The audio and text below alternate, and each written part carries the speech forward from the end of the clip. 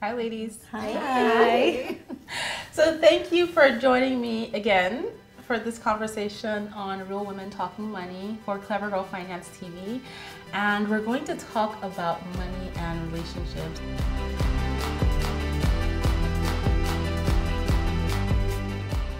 And I think this is a really important conversation to have because we've all been in relationships, are in relationships, and money plays a huge part. So I'm just going to start out by asking joint or separate finances? Separate. Joint. Separate. Okay. Separate with one little pool together. I guess everybody has a different idea, and I guess we can talk about it in more detail, but I don't think that there's any wrong way, right? I think you manage your finances in the way that works best for you in your relationship, because I think there are different doctrines out there, and it's okay, whichever one people want to use, but just to kind of set the stage, especially for the ladies who are going to be watching this, there's no wrong or right way, but I want to know why you say separate versus joint. Then I'll share my own 2 cents. Okay. I can go. My husband and I are newlyweds. We have been married actually 2 years in April. Aww. Wow. Yes. And early on in our relationship, when we were still dating and we moved in together, we decided that we wanted to have our finances separate. But anything that has to do with joint ventures, whether it's our travel, home, or whatever projects that we're working on together, we both agree on what each person is going to put into that. I personally, in the beginning, was a little uncomfortable with that approach because I always thought, you know, once we get married, his money is ours, my money is mine. It took us a while to get here. And my husband's personality, he's actually the sensible financial advisor. I call him our CFO in the marriage. And I just have all these ideas of ways in which we can spend money. So we kind of had to come to an agreement that worked for both of us. And that's great because then I figure out what I want to do with my pot. I save to splurge, and then I save for things that are important to me. Getting debt free was one as well, so it works for what we need. That's good. So my husband and I, we've been married for, it'll be 15 years. So it was really the first job I had out of college. I was already with my husband at that time, and so we right away, I don't think I even considered separate. Our parents didn't have it separate, so really anyone that I knew, my friends weren't married at the time, so I didn't have other ladies to talk about what everyone else was doing, and we just really went in. So all of our finances were joint, all of our decisions were joint. And so now you take us through, now we have 3 kids, and life has changed, and we've made a lot more money over the years, and I wasn't working because I stayed at home. So things have really kind of continued to grow, but we've always just made all of our decisions together, talked about what we were spending.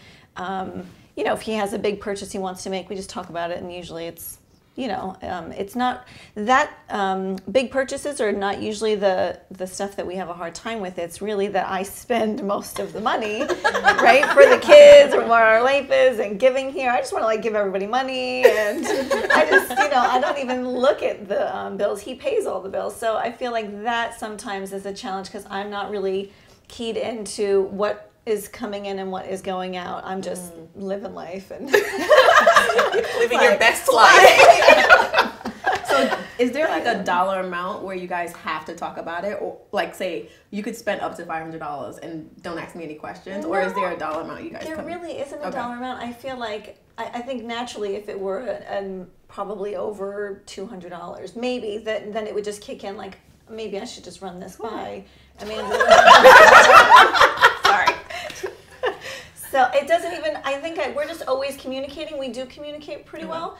So I feel like if he wants to buy a new Xbox or something, because he's into gaming and everything, usually he's just telling me this is what I'm thinking about. And if I'm really against it, I'm going to just let him know I don't think that's a good time, or this is why he shouldn't do it. And it doesn't mean he's not going to, it just means the conversation has begun. And if I really wanted to go splurge on clothes, then it's not something I do all the time, and so he's totally sort of behind it, I think, because because we started that way, it's been easier for us to grow in that same mindset, different than if we were coming into our marriage having worked for a long time and really, again, whether you're debt-free or someone's carrying, debt coming into a relationship. I do think that makes a difference, because all of my friends have separate finances, so it's really interesting. I feel like we're just really old school. So cool. I'm not married yet, but this conversation makes me think about, okay, how am I going to approach this with my spouse? And I think that I would like to keep things separate, just because like I've worked for mine, he's worked for his, but we will have like a pool of money where, for big purchases like a home or a car. I'm just thinking a lot about it, so I can go in and talk about it and not just go in and not have a conversation, because then I feel like that's when the fights and the disagreements will start, and you don't assume what he's thinking, right? Right. So it's like this, before we even like sign those papers, it's like, okay, let's have a talk about money, and if I wanted to do something on my own, I can, and there's no like restrictions. Yeah. Well, me being divorced and now single, at the time, I think for me, I don't mind us putting the money together, but I think that I need to choose a partner who's also financially responsible. When I was married, he was irresponsible, and I was the one managing the finances, and I was kind of the breadwinner at the time. And it would just stress me out, because he would just like take $40 out the bank and he only had 35. So then there was like this fee, right? So I'm like, how do you take out $35 and have to pay a $20 like overdraft fee? Like that makes no sense. Like, did you not know? Because I kind of always know what's in my bank account. So it baffled me that this dude did not know what was in his bank account. So parts of me would probably want to have something for myself, because sometimes I make those above $200 purchases.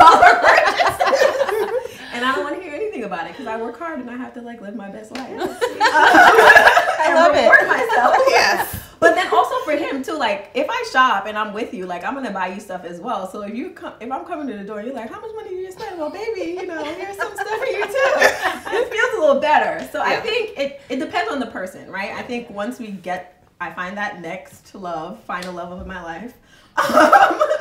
We'll talk about if it works best. I just think that he needs to be financially responsible, and then have good communication so that we can talk through some of the bigger decisions. Right. I think communication is definitely key, because like you said, don't go in without having that conversation. I had this lofty idea of how it should go down, and I immediately got a reality check. I was like, excuse me? But now, even though we keep it separate, he's still my accountability partner. So when I started my Clever Girl Finance journey, I shared my creed with him. And my husband, when he sees behavior that does not align with the creed, like, excuse me. I get a text message, hey babe, can we have a money conversation? That's good. And it's like Monday morning, I'm getting ready for work, and he wants to talk about my spending of late. And it's just like, remember you told me to keep you accountable. Yeah. Let's just refresh on what the goals are. Yeah. What some of these things, are they going back? Because this is what you were trying to achieve by the end of the year. Going back to like circle of influence in a way, our spouses have to be those people for us. Yeah. At least. Yeah. So for me, I've been married almost 10 years now. Yeah. And when I first got married, I think our finances have evolved just due to just life. But when I first got married, I had this whole idea similar to you. And my idea was that, well, I already have my own money. And so I'm going to keep my finances separate. And because he was still in school. And while you work on getting our money, I'm still going to keep my finances separate. And my husband is very I would say I'm the money manager in the house. He was just like, okay, that's what you want to do, fine. I'll have a separate account. And so we did that. I had separate finances. He had separate finances. But I don't know. I think there are things that happen organically where there were just bills that he would pay and I would pay. It was never really like, okay, let's see how we're going to divide it. We just, whoever paid what whenever was how it worked. And we've never had an issue with that. But then and I used to be the breadwinner. And now that we have kind of evolved in our relationship, we have kids and the tables have turned. I started a business. I'm no longer the breadwinner. He's making more money than me. And we have kids, like I said.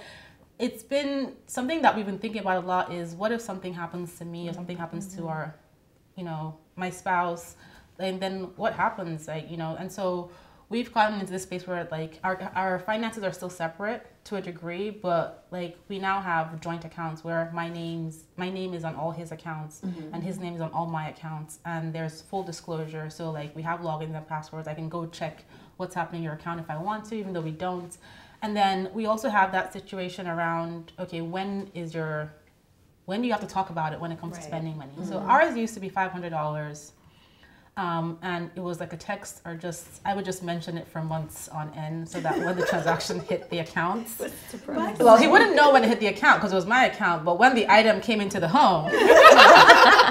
Remember when? Because the first thing he asked me I'll tell him this whole story, this bag is so beautiful, the leather, the hardware, oh my God. And he's like, how much did it cost? That's all he cares about. Like, how much did it cost? I'm like, So I make sure I start telling him in advance. But like now our finances are joint to a degree, but still our day-to-day transactions are separate because when we got married, we were older. We're both been working for years. And I just couldn't imagine myself explaining to my spouse how much I spent doing my hair or why, like it was just something I didn't want to do. So we're kind of like evolving. So how do you manage disagreements with money? Like you're not on the same page, there is going to be an argument. You already know when that's going to happen, or there has been an argument. How do you navigate yourself out of that? Or usually I think it takes time. We just don't rush into making a quick decision because it's just I'm going to need to think about it, or he's going to need to think about it. We need to come back to it again at another time, especially if there's been an argument. Like I just think time needs to sort of settle. Because we both need to feel heard, and a lot of times in an argument, someone doesn't feel heard, and sometimes it doesn't end. So, I think that we usually can work through it, but sometimes I need a day because I'm the hothead in the relationship, so I get real worked up. And then I really need to take a breather, think it through with a clear head instead of just reacting on emotion to whatever it is that has upset me. But usually we can work through it. It just can't always be worked through in the moment. And so sometimes I need to pray about it. I need to really think through where he's coming from, why he's coming from that spot. And then usually once I'm calm, I can work it out. I think arguments are a real bottleneck. For example, if we have something that we want to work on, let's say we want to buy, or there's an investment opportunity that we're looking at. In my head, once we say we're thinking about doing this, I have already closed. In his head, he just wants to first talk about it and then research and go through the motions. But I've already told everyone that this is what we've done. I've already quit my job and then started looking for apartments elsewhere. You've moved to a new city in your head. It's like that. So for me, and usually when things like that happen, it's like, ugh. But we said we're doing it. So we need to, I see it as a bottleneck. So we need to really get on the same page. And sometimes we may still be at that bottleneck for weeks on end because we both need to feel comfortable with the way forward. And then I have to kind of go back to everybody and tell my job or whatever that, hey, by the way. Can I keep that job for a little longer? It's still not confirmed yet. But I think communication, just like you, I'm the hothead in our marriage. And he will still maintain the calm and repeat what he was saying. And until I come back to this level, and then we can have the conversation. And then usually we can compromise. Yeah. Yeah. So I think from my past experiences, I think that being intentional about your delivery is important as women, because when we're passionate about something, or we're passionate about our idea and where we stand, we're very direct. And I work in like a technology company with males, so I'm coming to you with a problem, we're talking about it like it's a problem, right? Like it's, and I'm not attaching feelings, but men have egos, right? So we have to be careful where we're not belittling in our delivery. Yeah. Right, and really talk about like, hey, like this is what you did and this is kind of the impact. If you're like, can I help you? Is there something I can explain differently? Just be mindful of that, because I'm so direct sometimes, and I have to catch myself and just be like, girl, like he is not a boy. Like, so deliver it in a way that you would want to deliver to you, right? So I think being very mindful of, and it sometimes requires us taking a step back in a moment to kind of breathe and calm ourselves down, and then talking to them like they're a person, and you know, giving them grace as well from that mistake or I agree. Issue. Like I think for me, every money argument I've had with my husband has to do with my approach, and it's never about the money itself. Yeah. And I've had to step back and say, okay, if he talked to me like that, how would I react? You know, I'd be like, you know what, where's that divorce lawyer? Get the papers. I would not even I would be so upset. And I think that depending on who you're with, like my husband, for instance, he has this like very calm, he's very tolerant, but he just won't have the conversation because he doesn't like how he's being talked to, which nobody would like. I wouldn't even talk to myself like that sometimes. And so I realized that adjusting my approach made all the difference. Because I would come in like you, especially I worked in the male-dominated field, we worked in the same company, and I already had the master plan before we had the conversation. And I would come in like, you know what, we're talking about money, this is what we're going to do. 1, you're going to do this. 2, you're going to do that. And he's like, excuse me, what's happening? Exactly. You know, and so sometimes we really have to, we have to put up this powerful person that we are to deal with situations at work or in our day-to-day lives. Yeah. But that doesn't always work with our partners. Yeah. And we have to be mindful. And so we have to be mindful of that. So I think your approach matters. And I think the first step to the approach is just talking about it, the communication. A lot of couples, a lot of people don't talk about money in their relationships, and they build up resentment upon resentment upon resentment, and they can never have the conversation. So like I said at the beginning, when it comes to, you know, relationships and money, there's no wrong or right way. I think the most important way is managing it in a way that works for your relationship, right? I think the biggest mistake people make is they listen to what that person says and they take that person's plan and they try to do a one-size-fits-all on their relationship, but that may not necessarily work because you guys know each other, or you should.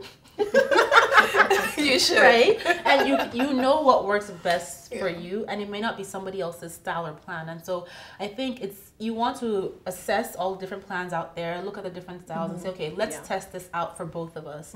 And I think it's also important that people remember that it's not a competition, right? Your spouse is your partner, your team members on the same team, and together you guys can build so much more. And I say that because I had to learn that, because like I said, I started my relationship, my marriage out with, you know what, I have my own money. I don't know about you, but I got money.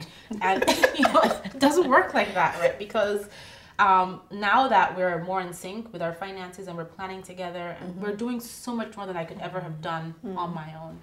So yeah, thank you so much for being here, for sharing. Thanks, Bola. I appreciate you, ladies.